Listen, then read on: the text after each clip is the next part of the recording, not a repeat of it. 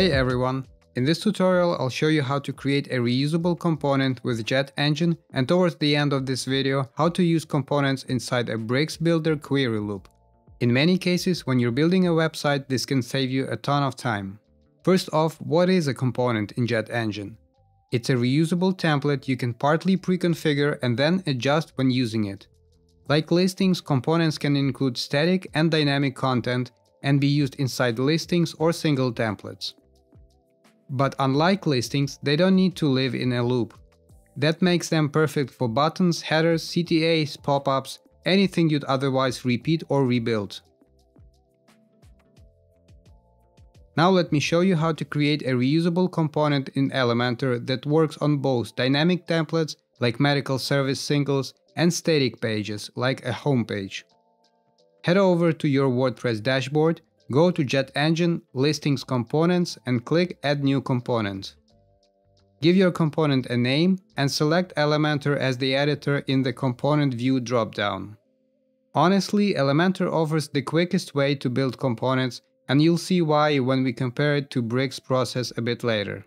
In this case, we'll create a call to action block for medical services that will include several elements that you can customize when inserting it into different places across the site. Once we are in the editor, the first thing we'll do is define component controls. Think of these as tags that you'll be able to assign to specific parts of your component, so you can change their content later. Click icon to open the Component Settings tab. Then open the Component Content Controls section. This is where you'll see a list of the controls you've added, and you'll notice the first control is already created by default. Click on the text control label and expand its settings. Here you can change the control label. Let's call this one CTA title. This label is just for your own reference when you're editing the component later on. Next, set the control name following the required format rules. This acts like a shortcode that links components' controls to its actual elements. Then choose the control type. In this case, we'll keep it as text, since we want to enter a single line title here later on. Let's go over the rest of the control types quickly. Text area is for multi-line plain text like a short description or intro. Rich text is same as text area, but with formatting options like bold, italics, links, lists, and more. Select lets you create a drop-down menu with predefined options to choose from. Single media is for uploading or choosing a media file from the media library or pointing to its dynamic source. And finally, there's a default value setting. This is where you can add placeholder content that will show up if no value hasn't been entered yet. Let's create a description field labeled CTA text. This time choose text area to add a longer message. Next, I'm adding a control for an image. I will label it CTA image and set the control type to single media. I also plan to have a button inside the CTA, and it will have two adjustable parts, the button label and the URL it links to. So let's create a new control and label it button text. Set the control type to select. That gives us a field where we can add one option per line.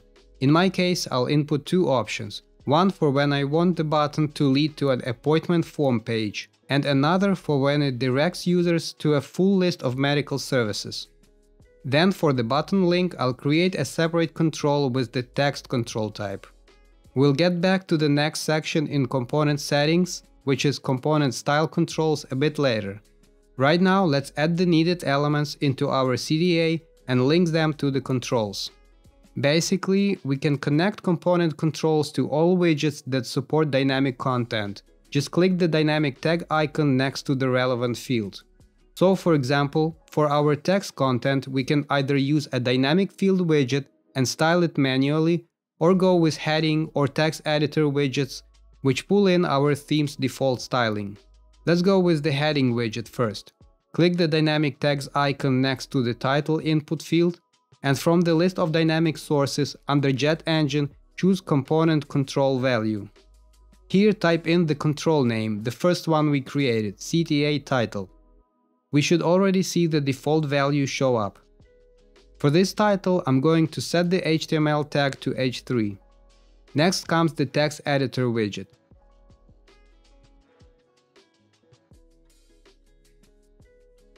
Same idea here. Set the content source to component control value and enter the control name, CTA text. Now I'm creating a button using JetEngine's dynamic link widget styled as a button.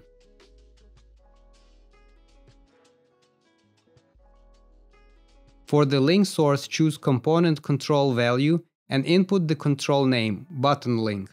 And for the button label, again select component control value as the source and use button text as the name. Time to add the image control. We are not inserting a separate image widget here. Instead, go to the CDA container style settings, set the background type to image and choose dynamic source, component control image. Enter the control name, CTA image. I'm also going to move all the textual CTA elements to the left half of the container and tweak the container's borders and padding to polish the layout. Let's move on to style controls now. Every Elementor widget we've used, including the container and all textual elements, comes with color options: text color, background overlay, button color, borders, and so on. We can preset these styles inside the component once and for all, or give users the ability to adjust them later, either individually or in groups. Here's how to do that. Go back to Component Settings and open the Component Style Controls section. Click Add Item to create your first style control. Set the label and control name to text color and pick default color. Now repeat that process and create 3 more style controls. 2 for the background overlay color, because I'm going to add a background overlay set to gradient. Something with more opacity on the left side and more transparency on the right. All the text will sit on the left half of the container, so the image doesn't distract from it. And another style control for the button color. Now we can assign these 3 color controls to anywhere color is defined. Let's go to the heading style settings, open up the color picker for text and hit the dynamic text icon.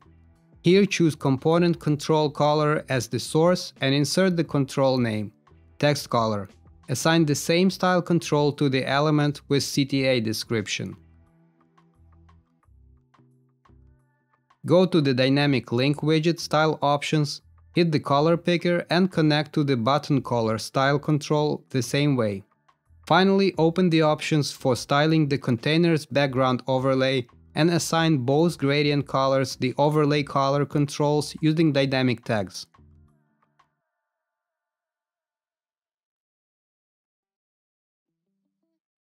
That's it for the component creation. Now let's see how quickly we can drop it onto a home page with some static info, and then reuse the same component on a single page template with dynamic sources and adjusted styling. On the home page, I just start by typing the component's name into the widget search bar. Once it shows up, I drag it onto the page. Now when I open the component's content settings, I see a list of all our pre-built content and style controls. Above the content controls, there's an option to set the component context. In most cases, we leave it as default object, but I'll show you when to change that later during the bricks component creation part. Since this is just a one-time static instance on a regular page, I just fill in exactly what I want, the heading, description, the link, right into the input fields provided by our content controls. For the button label, you can see that I can select between 2 options here. Same for the image, I just pick one from the media library. Then I can tweak the colors using the style controls, text color, button color, overlay, gradient, or just leave them on default. And that's it, we can now check the final look on the front end. Now let's head over to the single service template and drop in the same component there. Once again, the component content settings show the same fields we defined earlier, content and style controls. But here most of the content should be dynamic, because this one component will be used across all individual service pages, pulling in the right info for each one. We're still keeping the component context set to default object. For the CTA title, instead of entering manual tags, we click the dynamic tag icon and choose current object field. Then from the drop-down we select Post Title. This pulls the name of the current service. We also expand the advanced options and add some default text before and after the title to turn it into a complete CTA title. For the CTA text, we open the dynamic text again, but this time choose JetEngine custom field and link it to the field that stores a brief description for the service. As for the button, we set the label to make an appointment using a selector and insert the link to the appointment form page. The image also needs to be dynamic, so again we click the dynamic tag button, select JetEngine custom image and then choose post thumbnail to display the featured image of the current service. You can tune the colors of the text, overlay and button just like before. Now if we check the result on the front end, each single service page displays the correct content using the same layout and structure as our basic component, but with colors that differentiate it from the homepage CTA. Now I'll show you how to create a component in Bricks and use it in a query loop to display a list of doctors. Each item will include dynamic info about the service that doctor provides. Services and doctors are already set up as related post types. With the Bricks theme activated, let's head over to JetEngine, Listings, Components, and create a new component. Give it a name, set the component view to Bricks, and click Create Component. As I mentioned earlier, creating components in Bricks works a bit differently than in Elementor. After creating the component, you won't be able to set up content and style controls directly in the Bricks editor.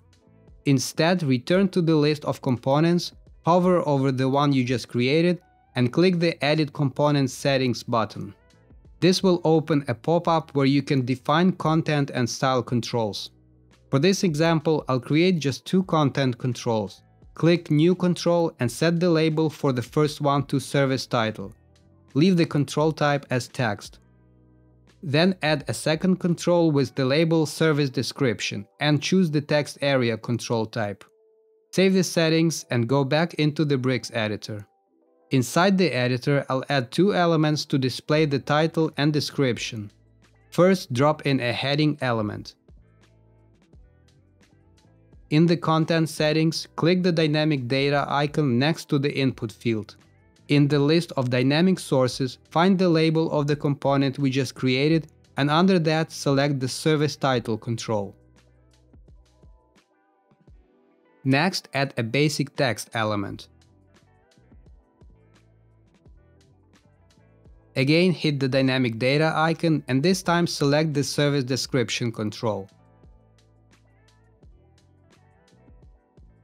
You won't see default values in the editor, but if you view the component on the front end, it'll be there. Now let's build a page in the Bricks editor. Start with the usual section and container layout. In the container's content settings, activate the query loop toggle. This allows you to display repeating content such as data from custom post types. Click the infinity icon next to the query label to expand the basic settings for querying data. From the type options, choose JetEngine Query Builder and then choose Doctor's Query from previously created query options. Now insert a dynamic field element.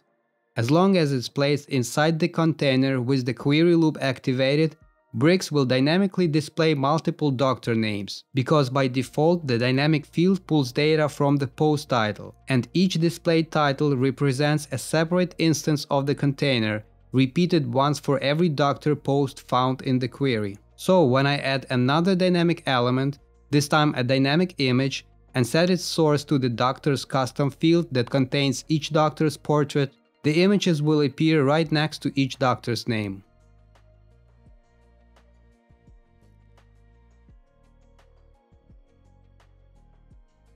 Just like with the previous two elements, we'll also insert a component inside the container. For now, the component displays the default information that we entered when setting up the component controls. Let's go to the component's content settings, where you'll see the list of available component controls. First of all, we need to change the default object context of the component. This time the component should show information from the services related to each doctor and not data from the displayed post itself. Since such a relation actually exists, the correct context here is related items from services to doctors. Now for the service title control, choose the service title custom field from services.